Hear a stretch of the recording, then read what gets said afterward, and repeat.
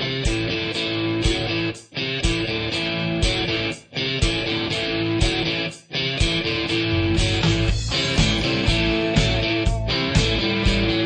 right, shake it out, loosen up a little bit. This is the Gun Talk After Show. Sometimes it's funny, sometimes it's serious, but it's always worth it to hang around for the after show.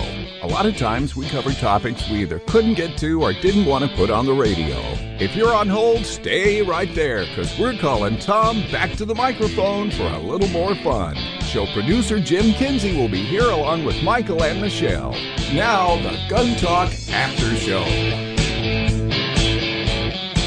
All right, and we are into the after show now. Hey, glad that everybody could be with us. If you're on hold, we're going to get to you in just a minute. Here we've got, let's see, Michael, Jim, Michelle, and Tom all lined up. Hello, guys. Hello. Good afternoon. So we kind of went afield. I didn't know we were going to get into the whole open carry thing, but it came up again, and it took on a life of its own. And I was glad that CJ Gresham called. He's the president of Open Carry Texas. And I know he's saying, well, we're not doing that anymore. But, honestly, I mean, I'm not sure how to feel about that. This is the guy, of course, who has the video, the YouTube video, where he's carrying openly and gets stopped by a police officer and ends up getting himself arrested. And, of course, he has video rolling the whole time. So let me ask you, when you're rolling video and you're carrying openly, aren't you expecting a problem? Well, it sure seems to me like you're inviting a situation to happen. I just wonder, why else would you be rolling video? Don't you think, I'm going to open carry and that's going to provoke something, and I want to be sure to catch it on video. Michael? I think it's sensationalism. I think it's for YouTube hits and popularity. I think it's an ego booster, and it does more to harm everyone else around the person than they feel harms them. Well, flip it around for a sec, Tom. Now, if they're rolling video and the cop comes up to him and says, hey, you got a gun there. He says, yeah, that's my legal right. And the cop says, you're absolutely right. Carry on. They would never post it. No, I think you're right. But I do believe that, you get a lot of these people with these YouTube channels, and I think that, the more unique hits is that's all they care about. And I think that's why a lot of them do it. I don't think that happens with everyone. Of course not, but... And look, I do not doubt the sincerity of the open carry folks in Texas. I do believe they're trying to push to get open carry for handguns. I just think they haven't studied what has happened before. If you don't know what works and what doesn't, if you didn't know, okay, well, that's what cost California its open carry.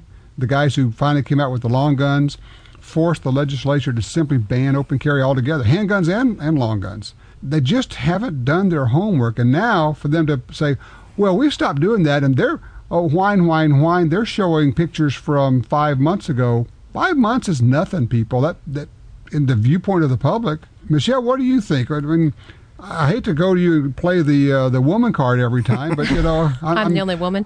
But you're the only woman. You're what we got. Come on. I'm just thinking that most mothers, most women, when they see these stories about these guys, it's going to scare them. It does scare them. And there was a caller that had called in and had said exactly the same thing. When you see certain types, and I'm going to do air quotes around types of rifles, it automatically stimulates a reaction, and it's scary because unfortunately our media has put certain guns out there as being assault weapons, which they're not. We all know that, but that's where they go. It's a classification that's unfortunate. We have to do a lot of work to get past that, and this is not helping. Well, what about the incrementalization, Tom? I mean, basically, our gun rights weren't just taken away. They've been chiseled away. Right. We have some open carry rights. It doesn't mean you go full force. Okay, we're going to bring a Panzer tank into this Chipotle. I mean, what about, working it back? Okay, we got some rights. First of all, let's not screw them up and have them impeded again. And there's ways to ease into these kind of things. Because 40, 50 years ago, you could carry a rifle in, right? First, do no harm. Figure out, okay, is this going to help us or is it going to hurt us?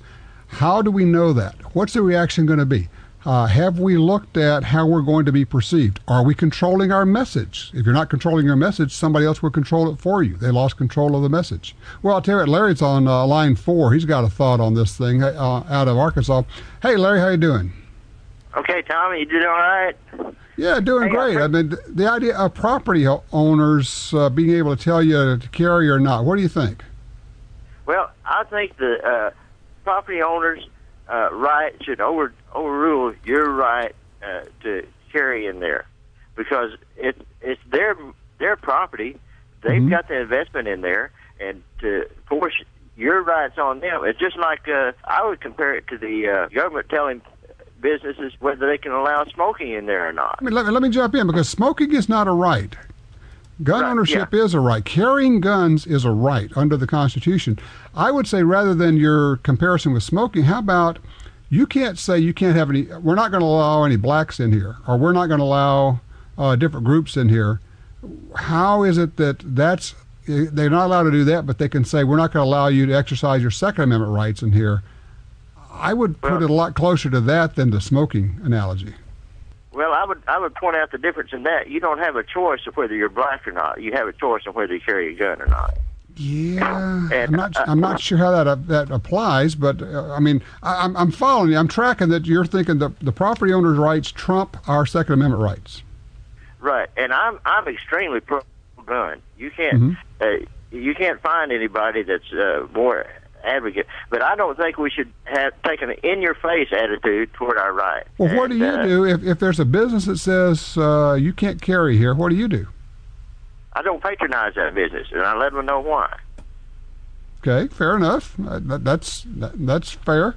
Here's a question for you. Some of these places are saying they're not going to put up no gun signs, because a lot of the states you have to have a sign up for it to be legal. They're just going to make a statement. We just ask you not to bring your guns in. There's no legal requirement that you obey that. Now what do you do? Well, okay, it's my prerogative whether I consider that or not. Exactly. You know, I agree with you. So, yeah, it's your choice. You can go or not go. I just hope people are smart enough to figure it out. If you know what, if you're carrying concealed, nobody knows it, and you're not causing a problem. So, there you go. Larry, listen, thank you for that call.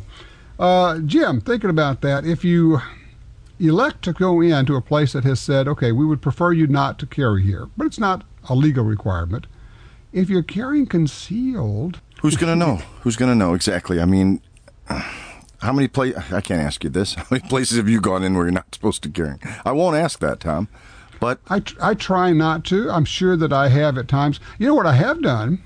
I have gone into places, had a meal in a restaurant, and then on leaving it, saw a sign on, like, a little corner on a door that was really hard to see. I didn't see it when it came in. And you go, well, that's just kind of the way that goes. But, it was concealed. The only reason that somebody would have known about it is if I had to pull it out. And if I had to pull it out, then I would worry about the explanation part of it later. Yeah, it's your second problem. Where my wife works, they have a no gun sign, and they have it in the bathroom in the back of the building. So it's not where you enter the store. It's so they can appease the lawyers and say, yeah, we put the sign up, but nobody can see it. That's interesting. So they're hitting a checkbox, but they also don't want to drive away business. They're smart about that, too. Yep. Amen. Fascinating, I tell you. Have you guys ever seen anybody carry, first of all, how about carrying openly? I don't know if you can, now you're in Ohio. Can you carry openly in Ohio? Yes.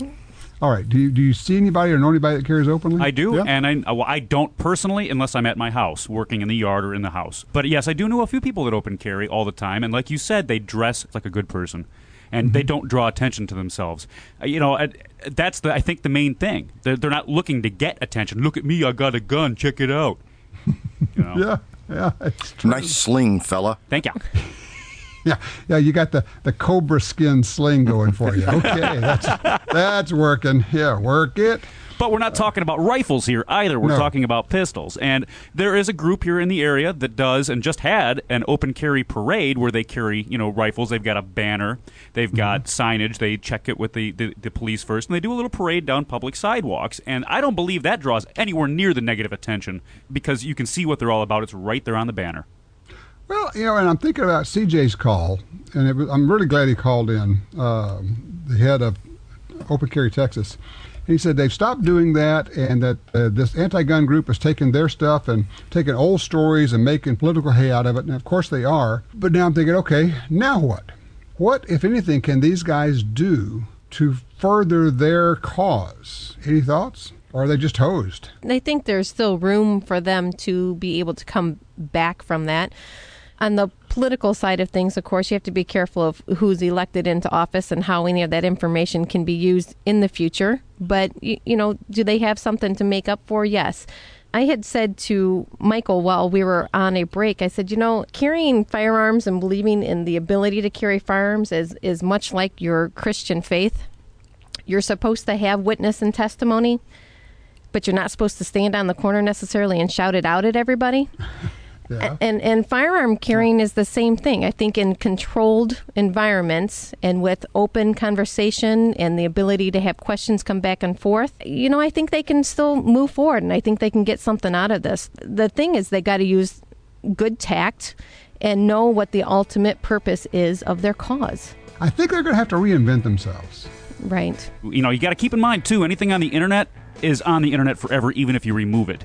That being said, you can have those pictures pulled down. Don't give ammunition, pardon the pun, to groups that don't share your belief structure. Don't give them a reason. Well, it doesn't matter what you do. No, there's but always helping a way to be able to use it against you, and I just keep that in the background of everything. It's all about context. And they take it out of context and use it against you. That's the problem. Exactly right. Tell you what, let's take a quick break. When we come back, we'll get Tom on here with his thoughts on a deer rifle here. We'll take a quick break. Be right back.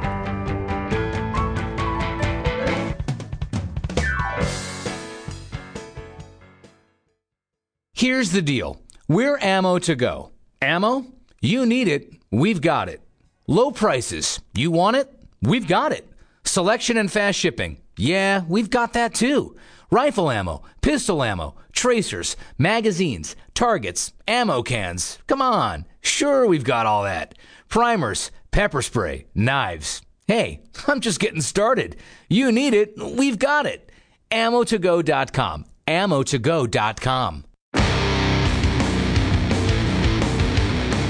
All right, we are back. Let's go straight to the phones. Line 3. Tom's with us out of Marshall, Texas. Hello, Tom. I just wanted to follow up on a topic you had about a deer rifle, caliber and so forth. And let me relate a story to you. My first deer rifle was a 243 upon the recommendation of the most highly respected sportsman of my generation. Who was your dad? Yeah, I knew that was coming. I was a student at Northwestern in Natchitoches, and 3 or 4 of us got invited to go hunt in Tensaw. Well, we didn't know a deer rifle from a kitchen spoon. One of the guys said, "I know Gresham." And so he called your dad, and your dad graciously invited us into his den. We talked about deer hunting. He said, "Fellas, I'll tell you this. All you will ever need to hunt deer in North America is a 243. And I guess all of us went out and got 243s, but that's all I've ever used upon your dad's recommendation. And I still, I remember that conversation like it was yesterday. And it still works, doesn't it?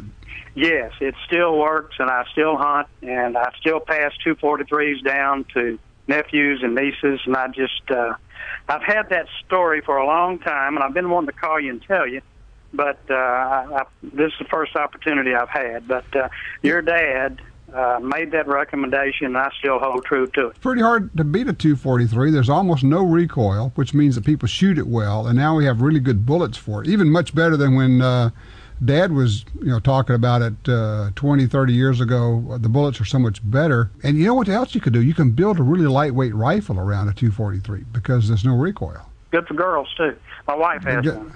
Oh, there you go. Absolutely. There you go. Tom, listen, I appreciate that. I appreciate the memory. Dad did love his 243s. He kind of went back and forth between the 243 and the 7mm08. When the 7mm08 came out, he really liked that for a little bit bigger game, elk, Nilgai, things like that. But for whitetails, 243 will do it all. And now, guys, what's happened is a lot of people are using 223 for deer. With the right ammo, yeah. Yeah. I mean, it's legal in most states now. It used to be you had to use something larger than a 22 caliber, but a lot of states have made it legal to hunt with a 22 caliber, which would be a 223 or 5.56. AR-15 basically is what we're talking about. So there you go. I mean, it's about good bullets. Oh, we did some bullet testing this week too. Went out to the range, line up lots and lots of water jugs and shoot them and see what goes through. And we were actually shooting .223 with different kinds of bullets and trying to show that it's really critical to choose the right kind of bullet for whatever it is you want it to do. And that's true for defensive ammo, for handguns as well, because we did some full metal jacket versus hollow point expanding and showing the penetration versus the expansion. And of course, we shoot blowing up water jugs in slow motion. High speed, yeah. Oh, yeah. You got to do the high-speed camera on that one because it's just so cool. In case a water jug ever attacks you, you'd have the proper ammo for it? I have made my entire perimeter safe from water jugs. The marauding water jugs. That's right. We are ready for it. Say you want to go hunting deer. Is there a good resource to find out what's better? I mean, aside from the internet forums and everything, because everybody's got an opinion on the internet, is there a good resource other than calling you to find out the best kind of ammo? At 3 a.m. At 3 a.m., yeah. That's right. That's right. There are actually some good websites. Interestingly enough, the manufacturer of ammo, the guys that make ammo, they have good websites, and you can go in and say, I'm looking for deer, and they'll say, okay, the 243 is good for deer with this bullet. You need a 100-grain bullet or heavier. If it's a Barnes, probably a 90-grain bullet or heavier, because the Barnes bullets perform well at lighter weights. If you went to a 7mm08, and it would say, okay, this is a good caliber for deer, coyote, elk, sheep, that kind of a thing. So it will kind of put you in the right category. It'll say, if you're going to be hunting deer with this, you want a 120-grain bullet versus the 75-grain bullet, which is really designed for fast expansion, so that's what you'd hunt coyotes with. So if you go to the website of the people who make ammo, they want you to choose the right caliber because they want you to have good success. But, Nosler, Barnes, and really any of the people who make bullets and ammo. And I would do both. I would consider getting some information on bullets. And Jim, you remember, way back when I got you into the Cartridges of the World book, which is like Cartridges of the World Unite. That's the one. It's a fun book because you just kind of flip it open anywhere and you read about a cartridge, and the more you cruise it, the more you learn about ballistics and what cartridges are good for different kind of game and all of that. I know that people who are not into guns would think we're just stunningly geeky, and they're right, of course. Yeah, and your point is? Yeah, right, exactly. But haven't you enjoyed that book? I like it because you can see not only modern-day cartridges and how they've evolved. You get some really oddball stuff that hasn't been produced in 20 years, but there's still specs on it, and it gives you a little bit of a history behind it. I'm a geek. I mean, whether it's sound stuff or video or guns, I got to see the tech side of it. So hey, you got to wear that geekiness like a badge of honor. That's right. Be proud. Oh yeah. Well, the other thing you can do is jump on eBay and get you used, or even they probably even have them on what am I thinking of? Amazon. Used loading manuals from Spear, Sierra, Hodgdon, Nosler, and it doesn't have to be the latest one, but they'll have a write-up on each of these cartridges, and you just sit down in your easy chair and flip through, and you go, well, I didn't know that. The 6.5 by 55 Swedish Mauser is one of the oldest cartridges. It's been around for 120 years, things like that. And it's like little bitty, 200-word chapters in a book. Neat. Plus, it makes you the man at the range. That's right. So if you could pick up an old loading manual, obviously a new one is fine too, but even an old one has information about the cartridges. And the only thing I would say is you should not use old manuals for your load data. Correct. I want to mention that because the powders have changed, yeah. The powders change, exactly right. And the primers may change, or the bullets. If you say, well, it's a 100-grain bullet. Yeah, but you know what? If it's a 100-grain bullet and it is an all-copper bullet, the pressures could be higher than if it is a lead core bullet. So you cannot interchange. So if you're going to do loading, go ahead and invest and get the latest load manual, or these days, they pretty much got all the load data on the websites. You go to the Nosler website, and they've got the load data for all those. Go to the Barnes website. They got all the information. You could have your iPad up there by your loading bench and use that for your source. So it's pretty cool what we have available now. Do you know how I reload, Tom? How's that? I call Mike McNett at Double Tap. That's right. I'm reloading my supply, yeah. That's right. We go to the store, I put down some money, I bring it home, I reload my shelf. Right. You're a reloader. That's right. I am a reloader, by golly. All right, here's a question for you. How much ammo is enough? Do you ever have enough? I was going to say, personally, I don't ever have enough. All of you are going, I don't understand the question. It's rhetorical. Let me see. If I want to shoot, I never have enough. Yeah, that's true. Well, I'd say as much as you can carry, but you also want to have stock, so that shoots that out the window. Okay, if you guys are shooting and you're not reloading, do you pick up brass? Oh, yeah. I got a whole closet full of it because I have friends that do reload, and I get a better deal if I give them the brass. So you're a closet brass hoarder. I just found this out about you. Okay. He's one of those. Well, I do teach a lot of classes, and if the range that I'm at doesn't pick them up, don't let them go to waste. You got to clean up after yourself. That's money on the ground, That's too. exactly right. 20 cents. Gimme. Now, are you selling the brass? I can. I have. I've taken it to gun shows before and sold it. What's it going for? Well, it depends on how much you have and the caliber, but I've easily, every time I've done that, paid for my admission and maybe a snack for food or something by just taking in a small 5-gallon, even less bucket full of brass. You just negotiate with the guys and give me $5 for this. Oh, okay. And they're happy, But like you said, it's money laying on the ground. There's no reason to leave it there. Yeah, exactly right. It's there. All right, I'm going to put out the pitch one more time for the folks who are just tuning into the after show. If they would go to the website change.org, do a search for my name, Tom Gresham, go down to where it says welcome lawful gun owners, and just sign the petition, send that in. We'll see what we can get done. Oh, by the way, somebody called earlier who said he just heard about a report. 2 officers shot at CC's in Las Vegas, at least 3 dead, an officer involved shooting at CC's Walmart on Nellis. That's in Las Vegas. So that just happened. So don't know what the story is there, but if you do some searching, you'll find Las Vegas PD is involved in a lot of shoots. I don't know if it's a factor of the city, the crime there, or what the story is. But I think that's what he was referring to when he said there was something going on at a Walmart. Okay. So there you go. All right, guys, look, have yourself a safe week. Get out and do a little shooting, okay? Absolutely. Take care. Talk to you later. You've been listening to the Gun Talk After Show. It comes up after the regular radio broadcast right here. You can download it on your pod, or you can listen to it right on your computer. This is where Tom, Jim, Michelle, and Michael hang around and have a little more fun doing what they do best, talking about guns. Check us out online at guntalk.com, and we'll see you back here next week.